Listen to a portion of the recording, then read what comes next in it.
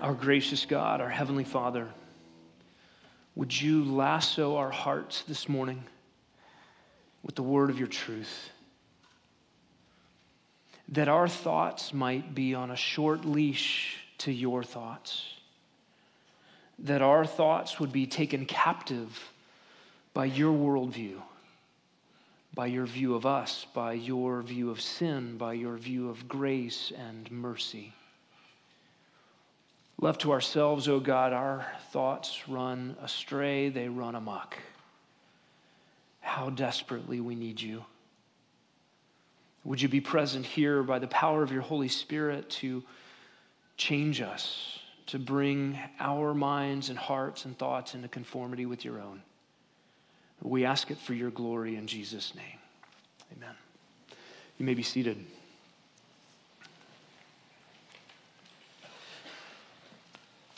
As we're making our way through the book of Romans, we find ourselves in Romans chapter 9, a text of Scripture that is difficult for the natural mind, difficult for a man-centered way of thinking about things.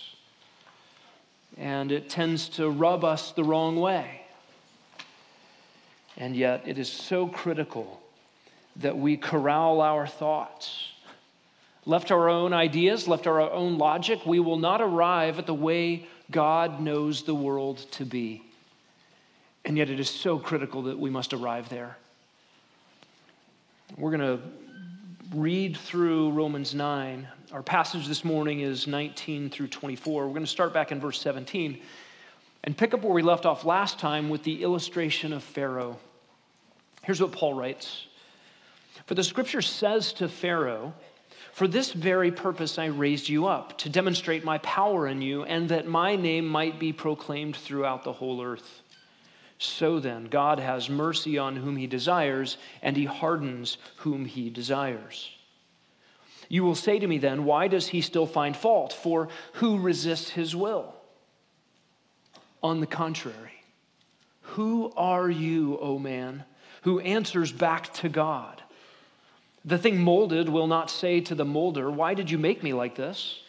Will it? Or does not the potter have a right over the clay to make from the same lump one vessel for honorable use and another for common use?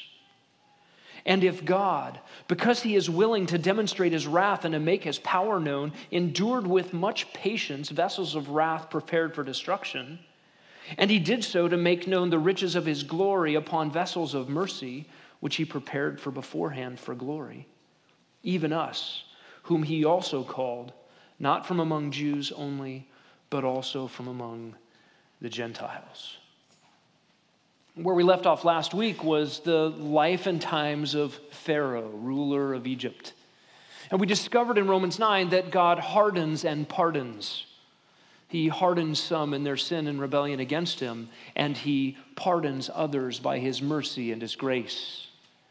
And God's gracious selection of those whom he will save is not based on the merits of any who get saved, but only on the kind intention of God's will in love. So the question that comes up in our continuing walk through Romans 9 is God fair in doing so? And we've seen in the last couple of weeks that, yes, God always acts in keeping with his character, in keeping with his purposes, in keeping with his justice and righteousness. And you and I ought not ask questions about fairness. If we want fairness, we will only be punished for our sins. We need not fairness from God, but mercy from God. And yet Paul here is putting in something of an objector, as someone who is arguing against his own dialogue about God. He's inserting someone who disagrees with Paul. It's an interesting way to draw out in Paul's readers and to draw out in us thoughts that might be lurking there, that raise their objections over and against God's dealings with humanity. And you might find yourself in this objector. You might find yourself in these questions. No doubt from time to time, you've wondered, well, if Pharaoh is only doing what God planned for him to do, why does Pharaoh get punished for it? And there's no mistaking the history. Pharaoh did exactly what God intended for Pharaoh to do, and Pharaoh was judged and buried by the Red Sea for it. There's no getting away from the history of it. The question that's on the table here for us this morning is the rightness of it, posed by this objector that Paul puts forward. We have on a collision course here the inexorable purposes of God and the sinful choices of man. Is it right for God to punish sinners when by their sinful actions, God is accomplishing his glorious, perfect, right, just, and good purposes? If God gets the good and the glory and he uses sinners to accomplish it, why then does he punish sin? That is the question Paul poses here. You will say to me, verse 19, why does he still find fault? For who resists his will?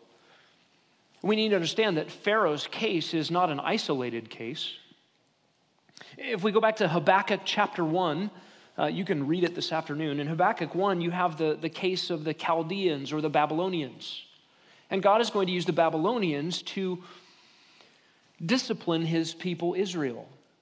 And the Babylonians have no interest in the glory of God nor the godliness of his people. They have an interest in destruction. They wipe out everything in their paths. And God is going to use their bent on destruction army to accomplish his good purposes in his people.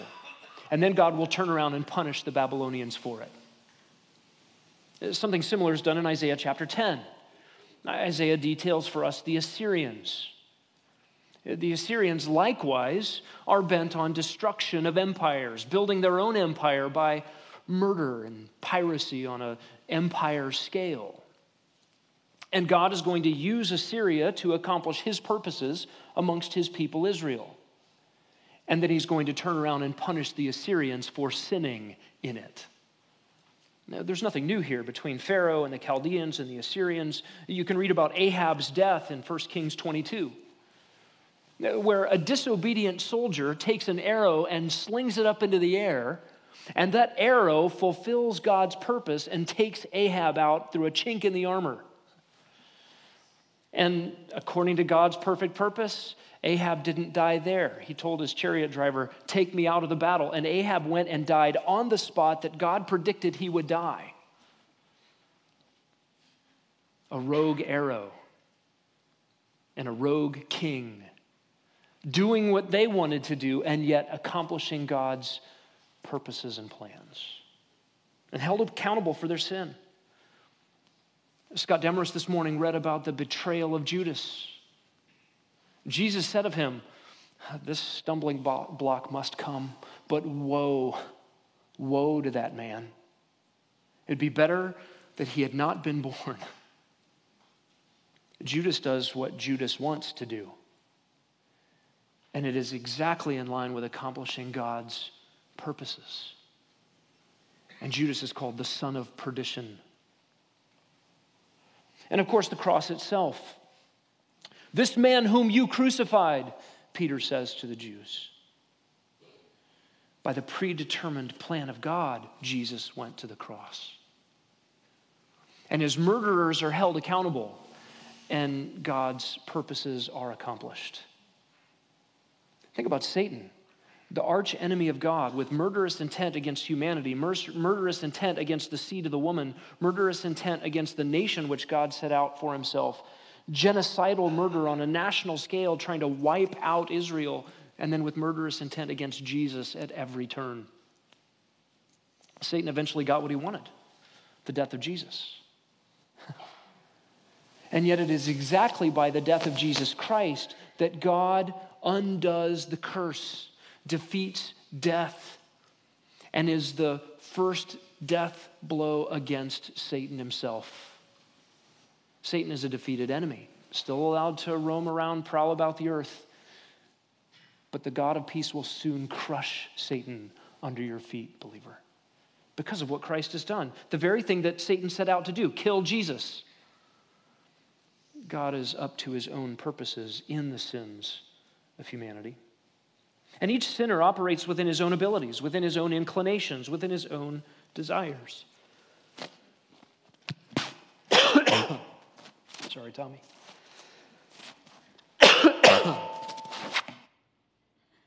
My fault.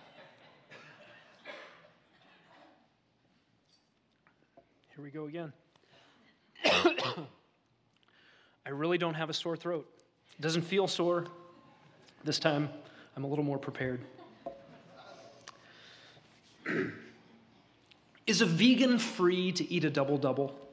How's that for getting us back on track?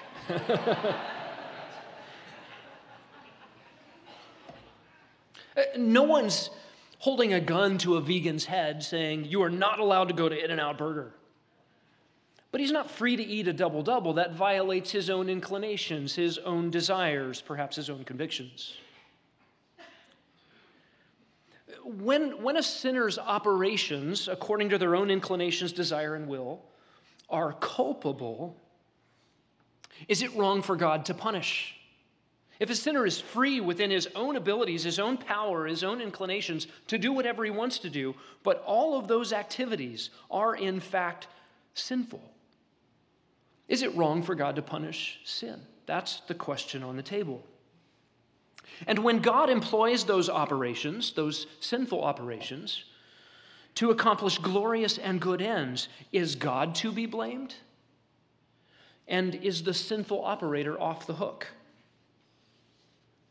First of all, the fact that God can and does employ moral agents with wills, desires, affections, with minds, if he can employ them uncoerced to accomplish his purposes, it only demonstrates the vast difference between God's power and our power.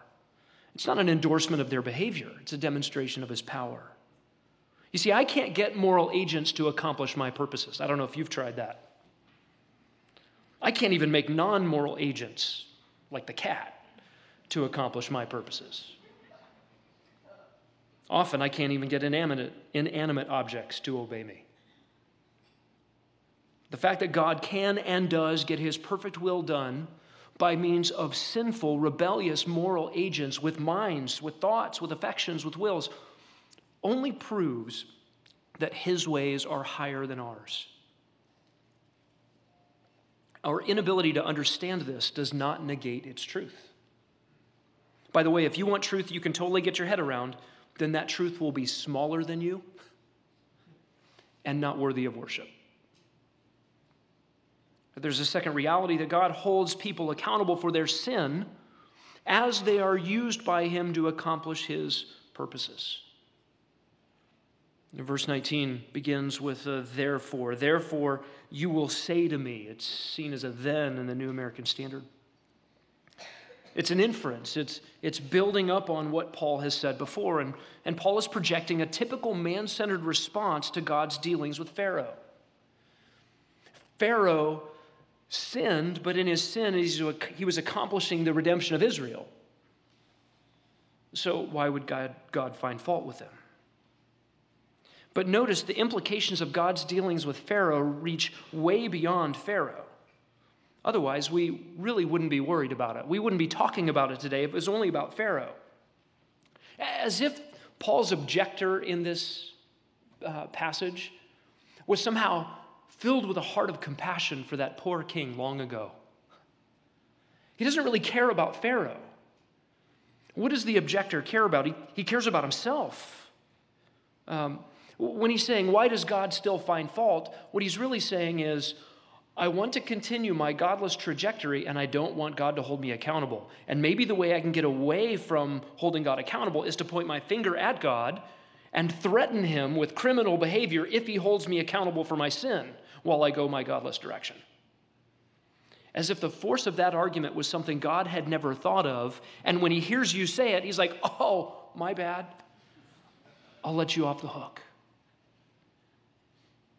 This is, in fact, something that God has thought of. He knows us better than we know ourselves.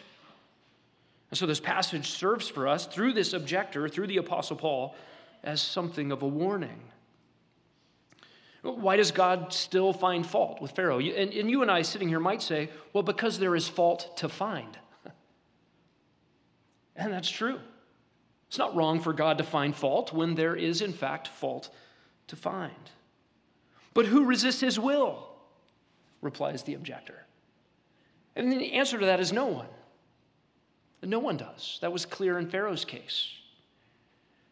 But then doesn't that make somebody a robot? And that's the way our minds work. We think the only way that God can get his will done is if he makes us without a will, without inclinations, without desires, or without some ability to do things within our sphere of ability or desires. And that's not the case. We might need to operate that way. You have a remote control car. That remote control car is only going to go where you tell it to go. It can only accomplish what it does based on its own mechanisms. But a human being is not a remote control car. I want you to look at Genesis chapter 20 and see an example that really is the truth behind all of God's dealings with humanity. Theologians would call this compatibilism. That is, the idea of the sovereignty of God, the absolute sovereignty of God, is compatible with the idea of moral agency. That is, human beings do what they want to do, and God gets his will done every single time. And Genesis 20 is something of a behind-the-scenes look at that reality that happens all the time. This is the story of Abraham, his wife Sarah, and Abimelech the king. Abraham's wife Sarah is beautiful. He's convinced that if he walks into a new kingdom, the kingdom will take the most beautiful woman for himself, Abram's wife, and steal her from him and kill Abraham to get her. And he may or may not have been wrong in that, except that God's already made promises to Abraham. He should have trusted. He didn't trust. He lies to Abimelech. Verse 3 of Genesis 20, God came to Abimelech in a dream of the night and said to him, "Behold, you're a dead man because of the woman whom you have taken, for she is married." Now Abimelech had not come near her, and he said, "Lord, will you slay a nation even though blameless? Did he not say himself to me, 'She's my sister'?" And she herself said, "He's my brother. In the integrity of my heart and in the innocence of my hands, I have done this." That is, Abimelech says, listen, I didn't go near her. I did everything above board. What does God say? God said to him in the dream, "Yes, I know that in the integrity of your heart you have done this, and I also kept you from sinning against me. Therefore, I did not let you touch her." Do you understand the compatibilism here? Abimelech did exactly what he thought was right according to his own desires. He didn't feel like a robot.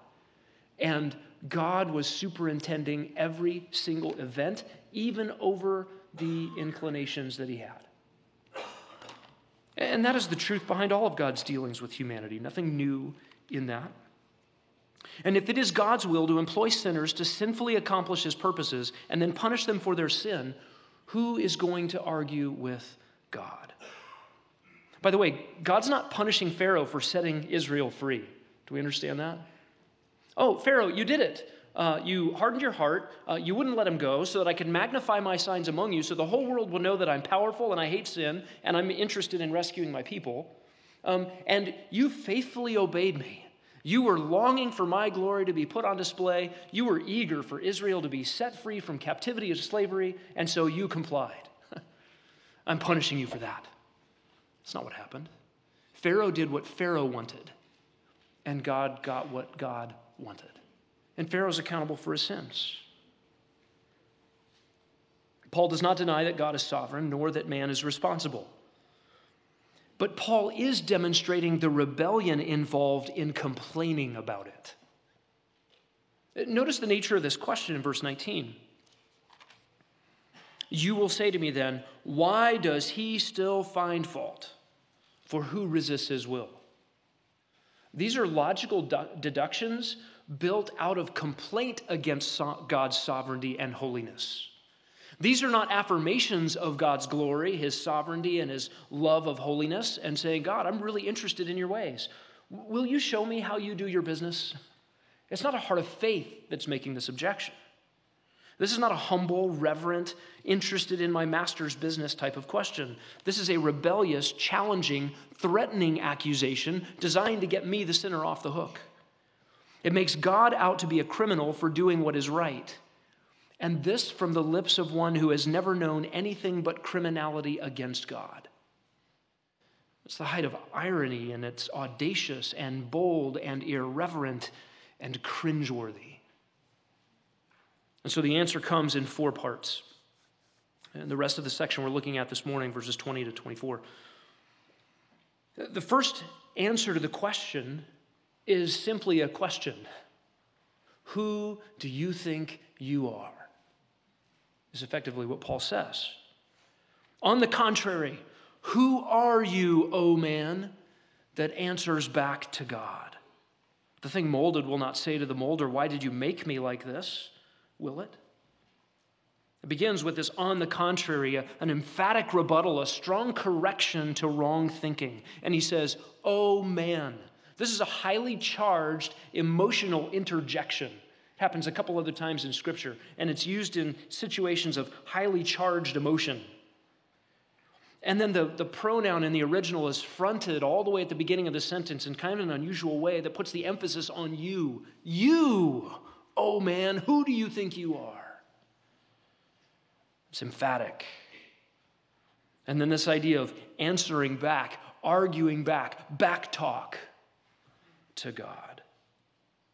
And to God here is an emphatic contrast to oh man. And it introduces us to this infinite chasm, the distinction between the creator and the creature.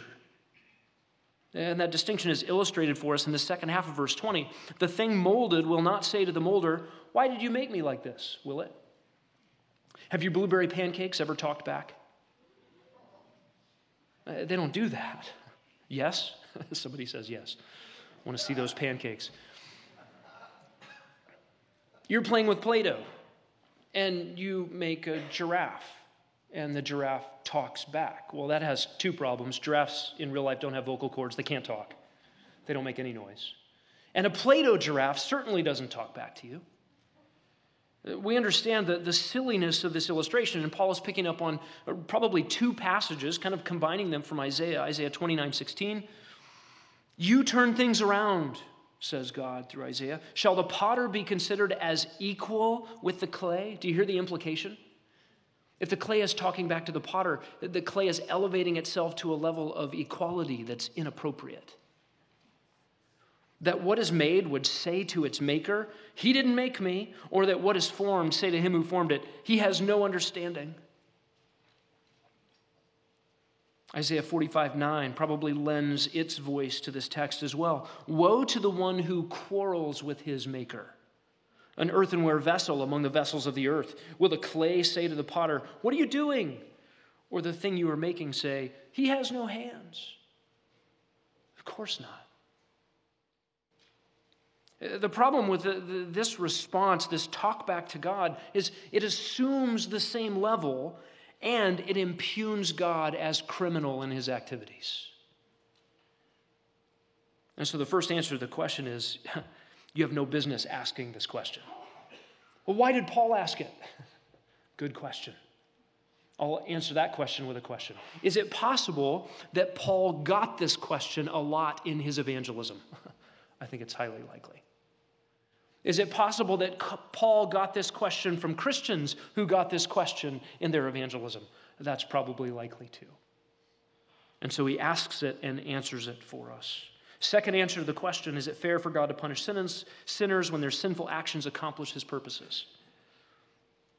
Second answer is this: God as creator has authority over his creation. This is verse 21. By simple right of creation, God has authority to do what he pleases with what he makes. That's true of you and the blueberry pancakes. It's true of you and the Play-Doh giraffe. Notice what Paul says.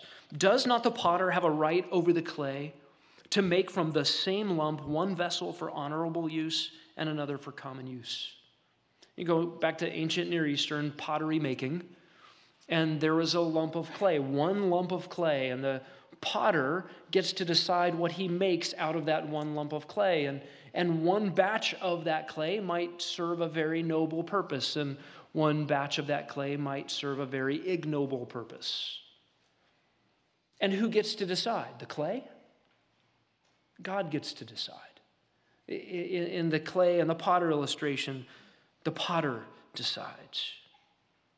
And notice the single source from the same lump. And that phrase, the same lump, is emphatic. It's emphatic in its position. It's emphatic in the way it's stated in the original. There is one lump of clay. And let me ask you this. What kind of clay is available for God to work with? when we're talking about human beings. The lump of humanity that we are all born a part of. And it's difficult clay. We are by nature difficult to work with from birth. And so God asserts his right as creator over his created things. I won't read this here this morning, but Jeremiah 18, 1-12 deals at length with this picture of the potter and the clay and God's ability to do what he pleases with those. The third answer to the question, is it fair for God to punish sinners when their sinful actions accomplish their purposes? The third answer comes in verse 22. If God wants to put his attributes on display through judgment, if God wants to put his attributes on display through judgment, ... The answer sort of trails off. I put on your outline, he can. But the he can is implied, it's not in the text. There's a reason that all of the English versions have a hard time making a complete sentence out of verses 22 and 23. And the answer is because there's not a complete sentence. It's an if with no then. Verses 22 and 23 are an interesting structure. It's a conditional sentence that assumes the truth of what's asserted with no ending to it. It's incomplete. It just sort of trails off. If God wants to do this,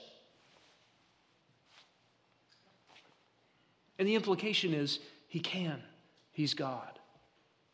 If God wants to put his attributes on display through judgment, he can do that. Listen, if God, willing to demonstrate his wrath and to make his power known, endured with much patience vessels of wrath prepared for destruction, ...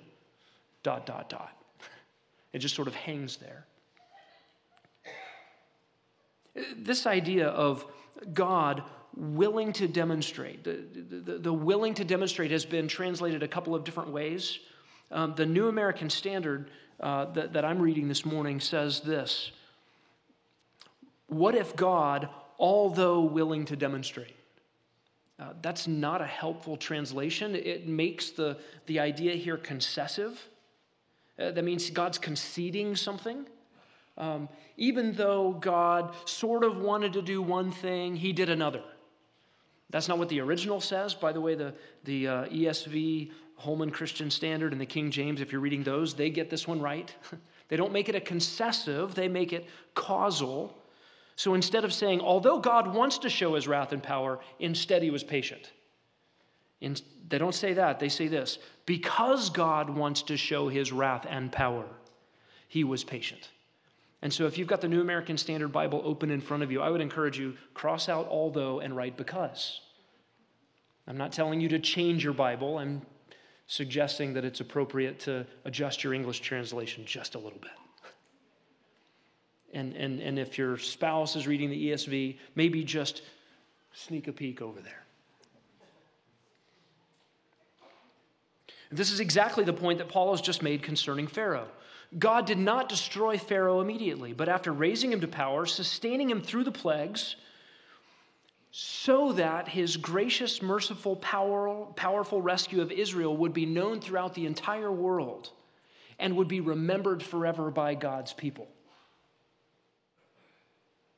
To translate this as the New American Standard does, is to say God wanted to be known for his wrath and power, but instead he was nice to Pharaoh. That's not the point. Wanting to be known for his wrath and power, God was patient with Pharaoh. That's the idea.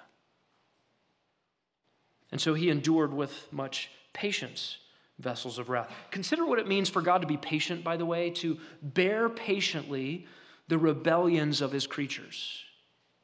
Have you ever thought about that?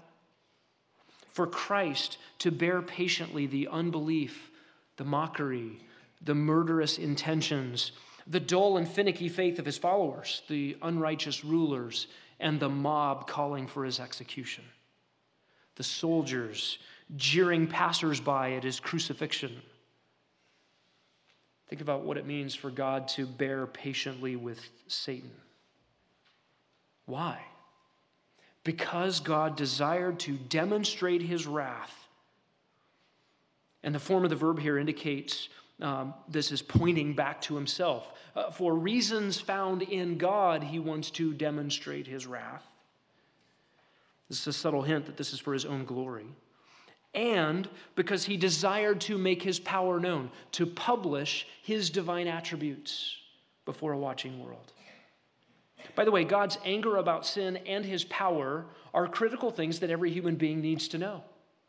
If you're not convinced that God hates sin, you'll just keep running in it to your own destruction. And if you're not convinced that God is powerful, you might think that you could overwhelm him in the end. Or if you don't think that God is powerful, you might be convinced of your sin and not sure that God's able to save. The world must know that God hates sin and that God is powerful, and so he puts these things on display. This combination, angry at sin and limitless in power, to put these on display is completely in keeping with God's character and his purpose. This is right and just for God to do this. Bearing up, exercising much patience with, notice this, vessels of wrath prepared for destruction. Vessels of wrath, that is a phrase delineating destiny. Their destiny is destruction. It's not talking about people that God is going to save, being patient with them before they repent, or patient with them as they grow. This is not about Jesus being patient with Peter. This is about Jesus being patient with Judas, with the Antichrist and the false prophet. This is God bearing patiently with people marked out for eternal destruction. And the verb prepared here means to prepare for a purpose. And just to be a little bit grammar geeky for a second, it's in the perfect tense and it's a passive form. The idea is having been prepared, and it is an adjectival participle. The way we should think about this is something like this. The vessels, what kind of vessels? The having been prepared kind of vessels. The having been prepared for destruction kind of vessels. They were prepared and they remain in the state of preparation for eternal destruction. And what's not stated is who does the preparation. This is what we call the divine passive. It's a passive verb, but the understanding is that God is doing the preparation. Now, this is consistent with the context. God is the potter, people are the clay. God makes out of the same lump vessels of wrath, prepared for destruction, and vessels for mercy, prepared for glory. And destruction here is not annihilation. It's not a going out of existence. It is conscious, eternal torment under the infinite, unflinching wrath of God in hell forever. One irony in this passage is this turns the tables on unbelieving Israel.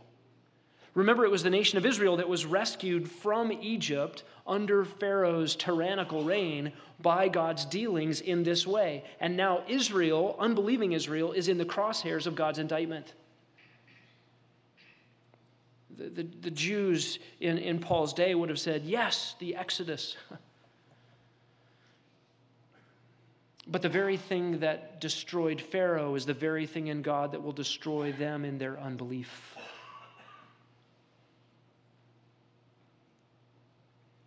Pharaoh's destruction becomes an illustration of their own.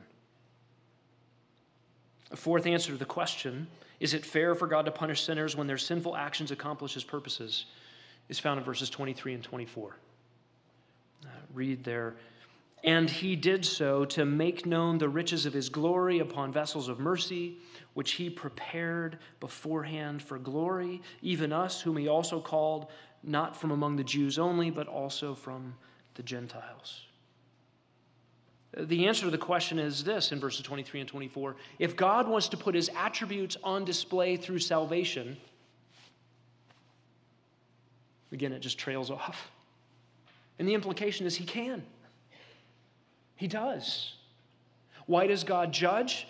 For his own glory. Why does God save? For his own glory. To put his glorious attributes on display. The if statement of verse 22 continues through verse 23. It should read this way: and if God, willing to demonstrate his wrath and to make his power known, endured with much patience vessels of wrath prepared for destruction, and in order to make known the riches of his glory upon vessels of mercy. In other words, God endured with much patience vessels of wrath in order to, verse 23, make known the riches of his glory upon vessels of mercy. What is the stated purpose of God's patiently enduring evil? And we think, I know what it is. It's to make my life more miserable. Psalm 37, Psalm 73, that's what the psalmist thought in the first halves of both of those psalms. God, why are the wicked prospering? It makes my life really hard. Can't you take care of them right now? And God wanted the psalmist in the second half of Psalm 37 and Psalm 73 to know something else. The depths of God's grace and mercy unfolded in his perfect purposes and his perfect timing. This is grace by contrast. It's why when you go buy an engagement ring and the jeweler puts the diamond, not attached to anything else, on a black background under just the right lights. It sparkles against the black. It's like experiencing really good health after a prolonged sickness. You don't appreciate it until there's something to contrast it with. Or getting oxygen for the first time after deprivation, maybe at high altitude. I don't know if you've ever done that. You go up to about 10,000 feet, you have a hard time breathing, maybe you start feeling dizzy, woozy, and throwing up, and all you have to do is drive down a few thousand feet, all of a sudden you feel great. I love oxygen. I didn't know I love oxygen before.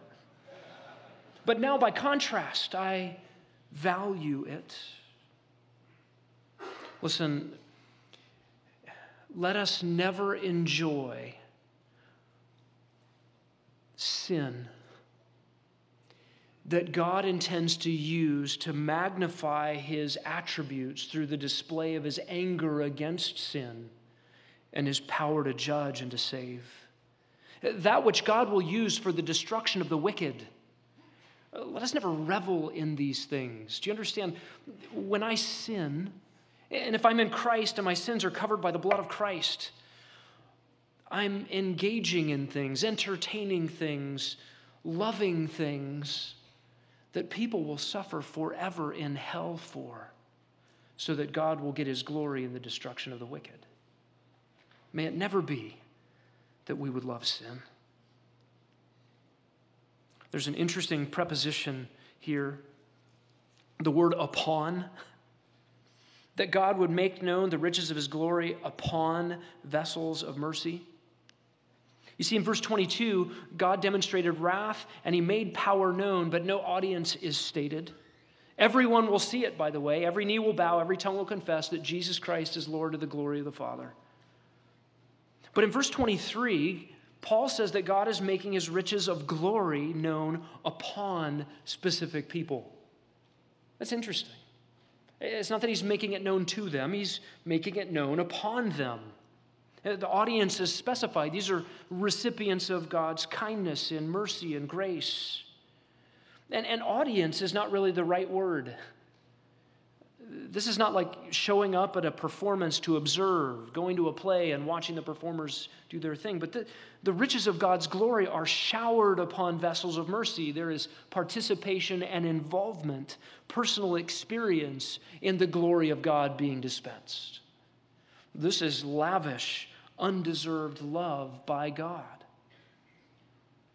to be appreciated and felt. And in part, appreciated and felt by contrast to what we deserve. Notice he says these are vessels of mercy prepared beforehand for glory. How does God prepare a vessel of mercy? I know that in English, the word prepared shows up in verse 22 and 23, spelled exactly the same way. It looks the same. We might get the impression that the way God prepares a vessel of wrath and a vessel of mercy is symmetrical, and it's not.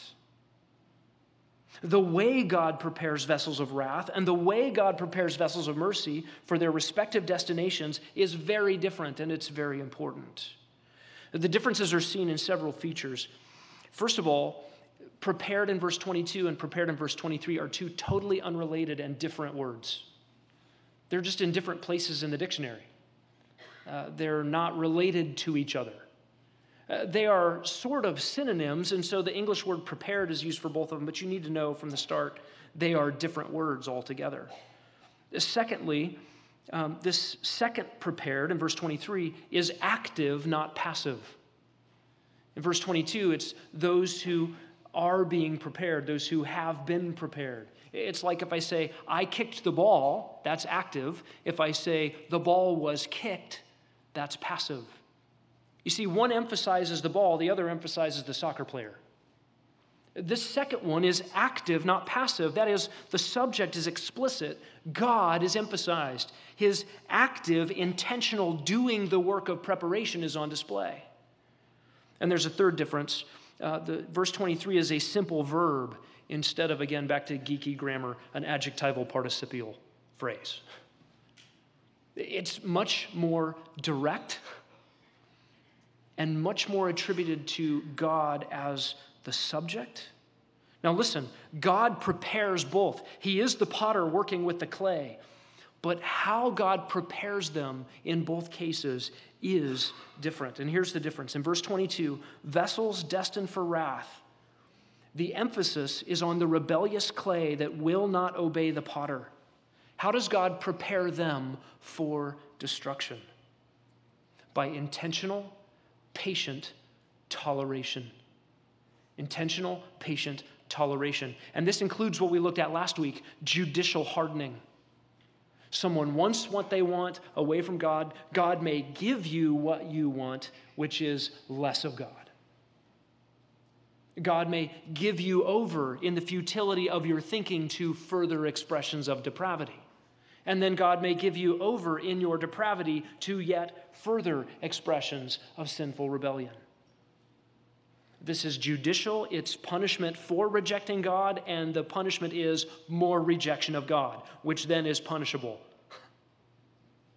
This is judicial hardening. And God intentionally tolerates this rebellion in increasing measure to accomplish his purpose of preparing them for destruction.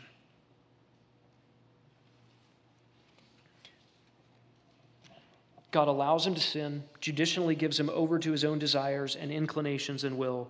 In fact, God may prepare the man or provide the man everything he needs: sunshine, rain, food, clothing, shelter, with the result that the man feels he is independent and doesn't need God. You see, God can harden a heart by giving good things. God may deprive him of what he needs, which ought to produce a sense of need and a crying out to God, but instead in the hard heart provokes ingratitude, bitterness, and rejection of God. God may grant what a man desires, well above his needs: wealth, power, a great job, good health, and a family. And the bad clay goes on ungrateful, independent, and full of himself. God may withhold from a man the fulfillment of his desires, and the man makes an idol out of trying to fulfill them at any cost. You see, God prepares a vessel for destruction by patiently enduring her rebellion. And in verse 23, vessels of mercy, the emphasis is on God, not the vessel. God is actively engaged in intentional, active redemption rather than intentional, patient toleration. Intentional, active redemption for vessels of mercy.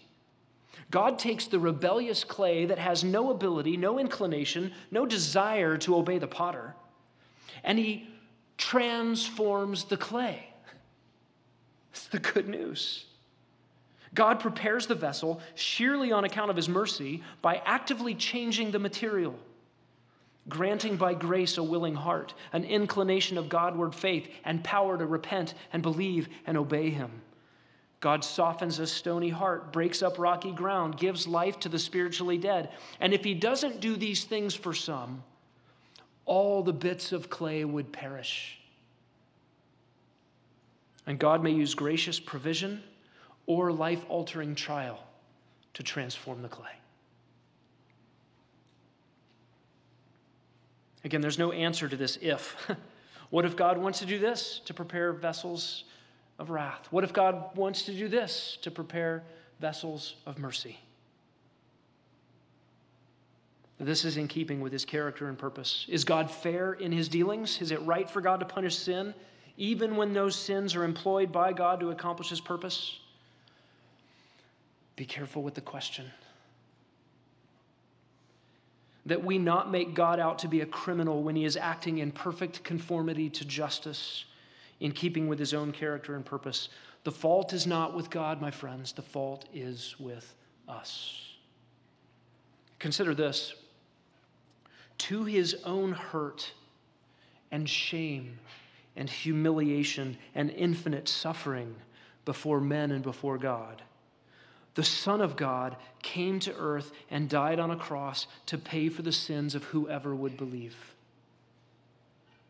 The protest question in verse 19 wants to challenge God's right to punish sins of people who never repent. But think about what God did for the sins of people who do repent. God exercised his right to punish those sins too. No sin goes unpunished. God's own righteousness, his justice, demanded that those sins be punished. And so in order to forgive sins, while still upholding his justice, he punished those sins in a substitute. And no substitute was worthy or able to extinguish the wrath of God and bring forgiveness and adoption and reconciliation and new life except Jesus the Christ, Jesus the Messiah, the Son of God and the Son of Man. He was the only one qualified to endure infinite wrath and survive it.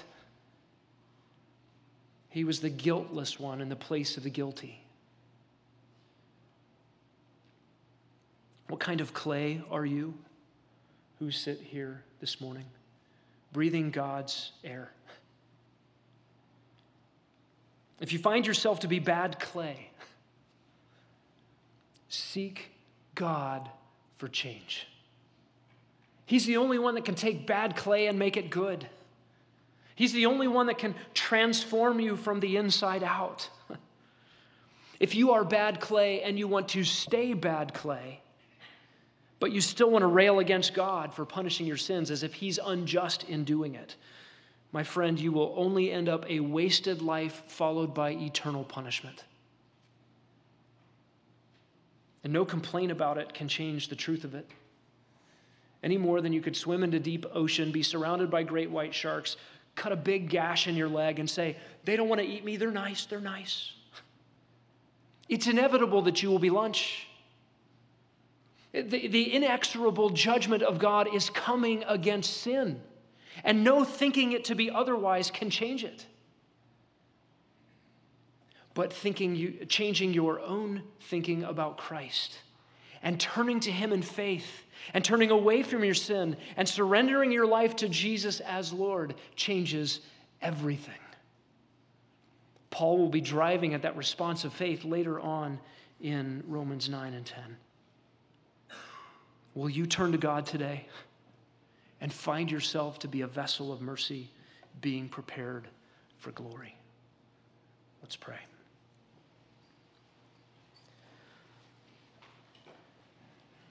Oh God, we pray with Isaiah that you are our Father. We are the clay, and you our potter, and all of us are the work of your hand.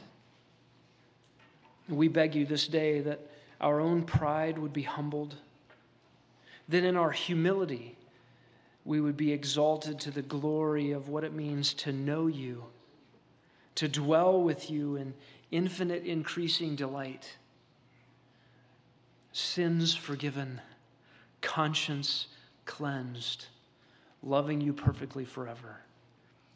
May we know these things for your glory in Jesus' name. Amen.